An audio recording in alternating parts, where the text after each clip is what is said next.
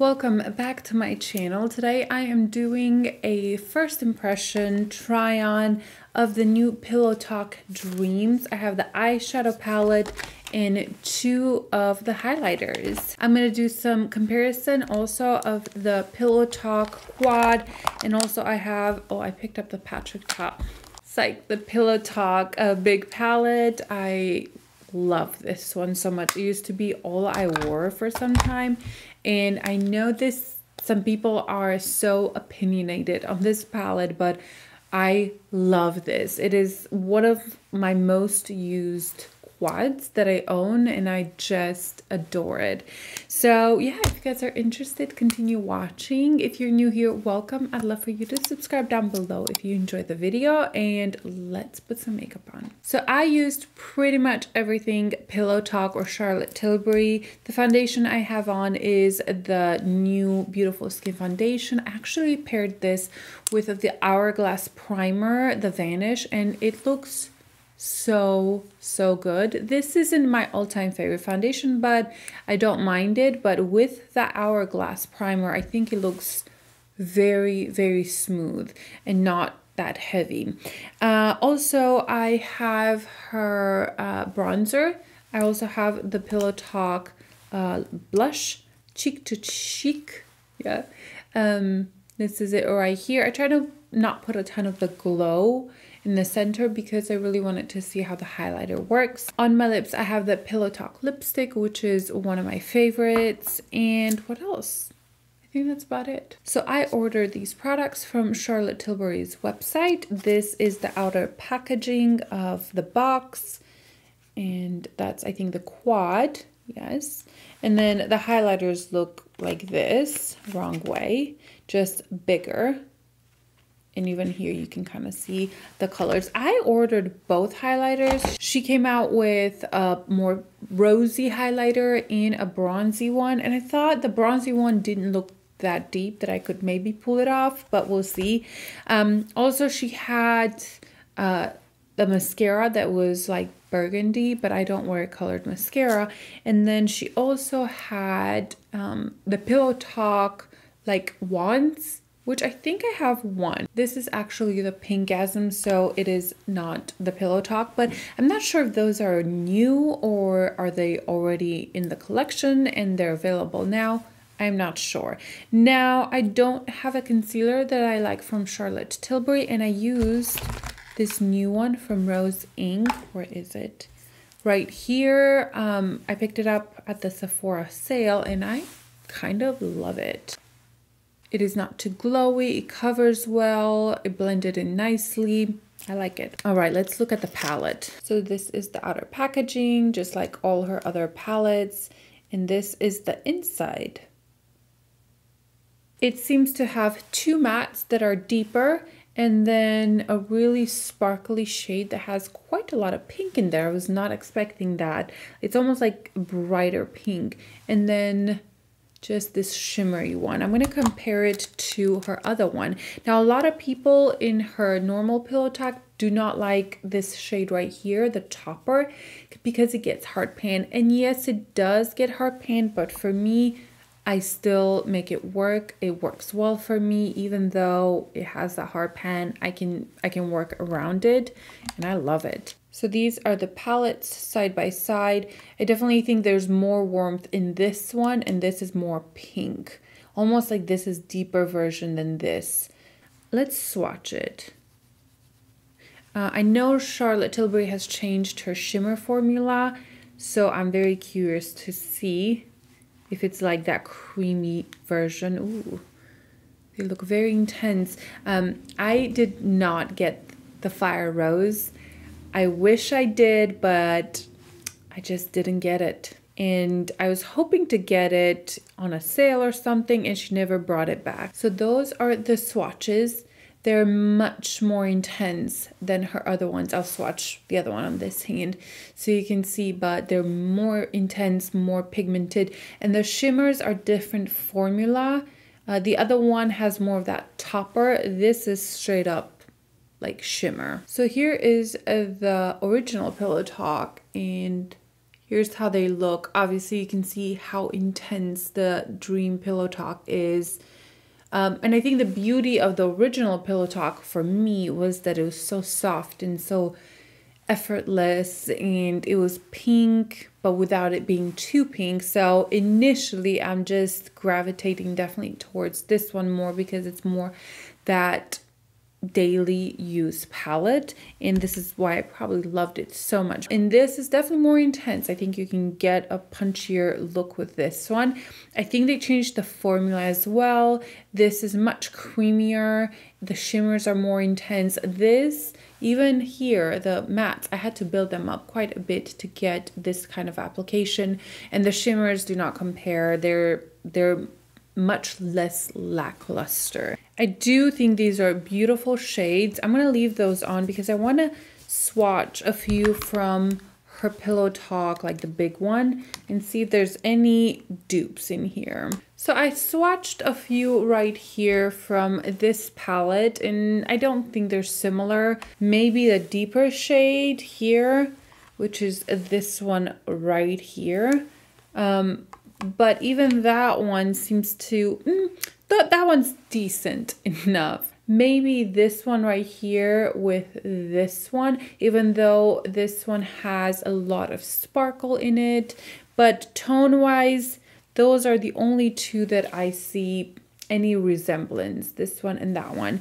And I'm talking about this one right here. So yeah, I don't think there's any repeats. So let's move on to the highlighters. Actually, I'm gonna put this on after I put the highlighters. Here are the highlighters, and look at that packaging. Oh, that is so stunning. However, I'm a little disappointed that they're not different.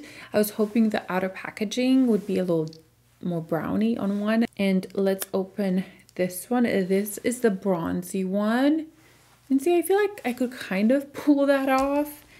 And then let's look at the pink one, and this is the pink one. So these are the two colors. I'm gonna show you up close. So these are the two colors. These you can definitely use like individually, like you could use only this one or combine these two. I tend to not do that. I tend to just swirl my brush in there and put it on. So these are the ones from the light one. I'm gonna swatch them. These are the 4 shades. That one right there looks pretty to me, and this one, like I feel like that combination between those two would be really, really pretty. This is gonna give you a little bit more that purpley, definitely undertone. So you could even skip that. Like if that's just too much for you, kind of focus on these here. And what I like that she did is she did put like these two that are probably going to be the most popular in the center and the most of all of them. Now I'm going to swirl my finger and just mix it all together and do a big old swatch right here, right there. Ooh, I like that. I think that's going to be beautiful. And that's definitely how I'm going to be wearing this. I'm going to move on to this one. These are very, very creamy. I do like the way they feel. After swatching this, I'm like, ooh, maybe this is too deep. Okay, they look really pretty. If you have deeper skin tone, I think this is going to be absolutely beautiful. Let me mix them all together and do a big old swatch here. There we go. This is definitely going to be way too deep for me. I had hopes though. Here you have the comparison. I'm excited. I think this is just a fun new release. And I think the deeper one, if I can stay away from the center one, the bronzy one right here, I think maybe I could pull it off. I will absolutely try. So I'm gonna take my Refer number 20 right here, and I'm gonna pick up a little bit of this one. Now these are powdery some, but the imprint is still there. Is this baked gelée?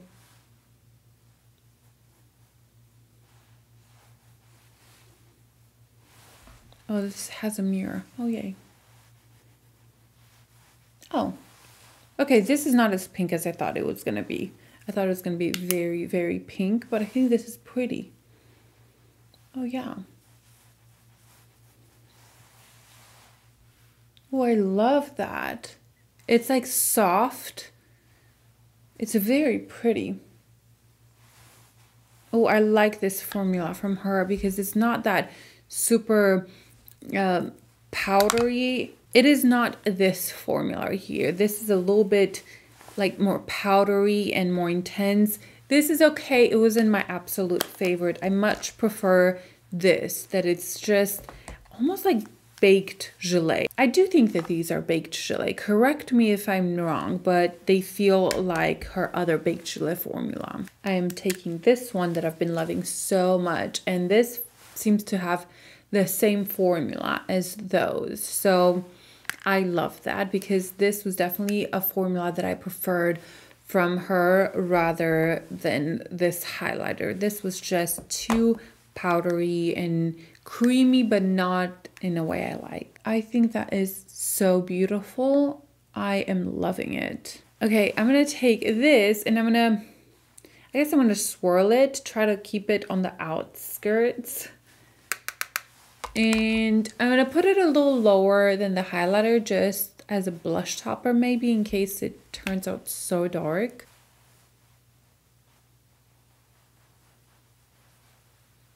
Ooh, that's not that bad.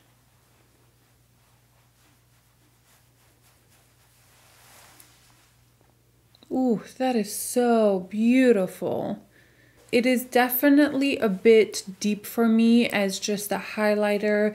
You can kind of see a shadow when I look straight, that it's not brightened necessarily here. But I still think I can pull this off. Definitely more as a blush topper, but ooh, it is so beautiful. Actually, I think I like this one a little bit more than this one because this one's so intense. It almost looks a little bit like my peau de pêche. Just a little bit like that kind of vibe. So this is the pink one and this is the deeper one. I didn't even read the names of this one. This is Pillow Talk MultiGlow in Dream Light and Romance Light. So Romance Light is the pink one and Dream Light is the deeper one. But oof, I think they're stunning. I'm very glad I bought them both. I'm gonna mix them a little bit just so I don't look so crazy. I'm gonna get the deeper one and add a little bit here just to blend it in. And then I'm gonna take the lighter one, mix it here, and add a little bit of my cheekbones. And do this one all over. The other one may darken me up a little bit too much if I put it like on my nose, but yeah, that's how we're looking like. I think these are both absolutely gorgeous. She did such a good job with the colors. I like that she came with a deeper one that will work so well for deeper skin tones, and then a light one that works definitely for lighter skin tones. So A+ in my opinion. These are gorgeous and the packaging is just stunning. I mean, look at that. Oh. All right, let's move on to the eyeshadow palette right here.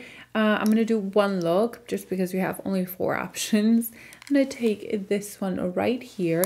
This seems quite just reddish undertone. I'm gonna take a little bit off just in case it's too intense. And I'm gonna add that in my crease.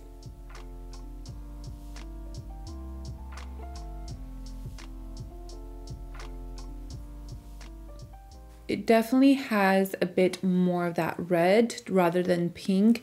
And I'll be honest, when I saw the pictures that she posted with looks that she created with this, they were my favorite tones. Not the looks, but the tones.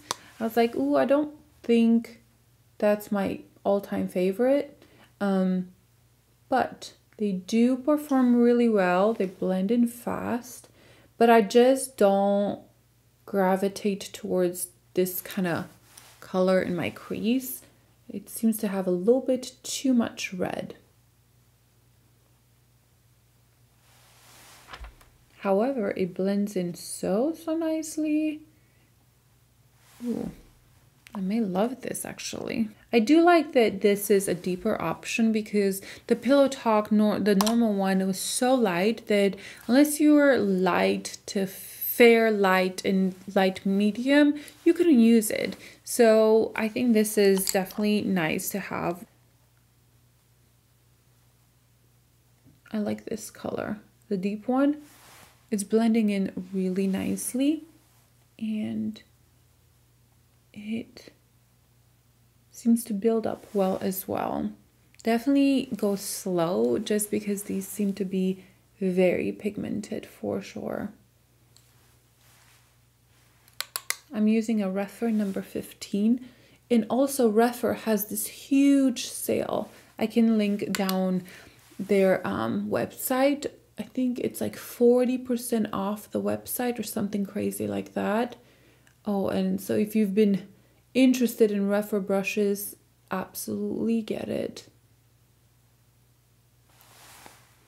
I'm taking a clean fluffy brush to just clean around the edges, just in case I went a little dark. I think those colors blended in really, really nicely, and I feel like they're kind of true to tone. Most of the time with Charlotte Tilbury, they can pull a little bit more pink or a little bit more orange than you thought, but these, I think they represent pretty much the same color as you see here. Now you can definitely do a little softer to just add this color all over the lid or the inner corner to just brighten it up, but of course we're gonna go for this pink color. And I really like this formula. It seems to be much creamier and more intense. So this looks pinkier here than when you apply it. It definitely transfers differently on the eye. It's not quite as purpley as I see it in person here.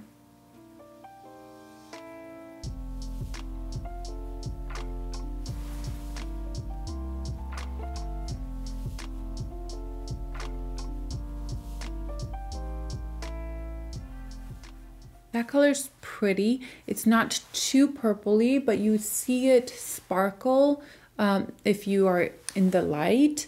It's not too much. I kind of wished it was just a little bit more of that duochrome almost, because I see quite a little bit of shimmer particles in here, and when I put it on the eyes, it blends in a little bit more basic than in here. It's still pretty though. And then of course I'm going to take the lightest shade. I'm going to take this brush. This is the Esam W223 and it's the first time I'm trying it. But ooh, I like that color.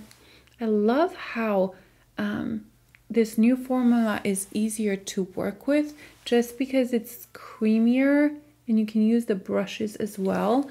Like for the toppers of Charlotte Tilbury, you cannot use a brush. It won't pick up.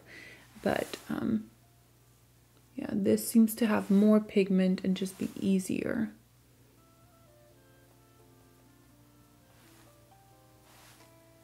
On the lower lash line, I'm going to take this one.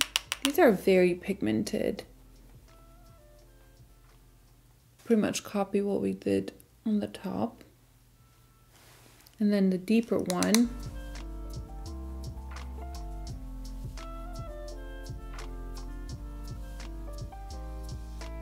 I'm going to take the lighter shade on my pinky and just put it in the inner corner and bring it in a little bit. That's a very pink.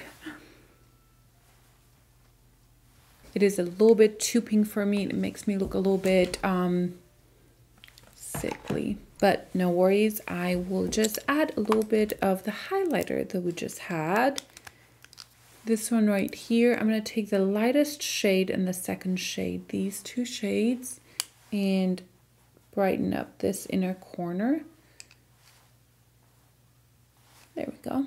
much better. And I'm going to do the same for the brow bone. I'm going to leave it here. I'm going to put mascara on, and I think I'm going to put a smudged liner. I feel the need to have a liner with this look because it seems quite intense. So I'm going to do that and show you the finished look. So I finished putting a liner. I actually used the Victoria Beckham, the burgundy liner. I thought it gave it a little bit more of a softer look than the black. However, I wanted a little bit more grungy. So I went with the black in the inner corner in the waterline. Not inner corner, in the waterline. And I smudged that a little bit. I feel the need to go a little bit more smokier in the lower lash line since we kind of are going more grungy. So I am going to get a brush. I'm taking this one, Refer number 13, and I'm going to look straight and just go a little bit lower, just to smoke it out a little bit. And then I'm going to take this brush that's kind of clean and smoking it out. And then with a smaller brush that I used before, this is Zoeva number 230, I'm taking the deeper color and I am smoking this out more.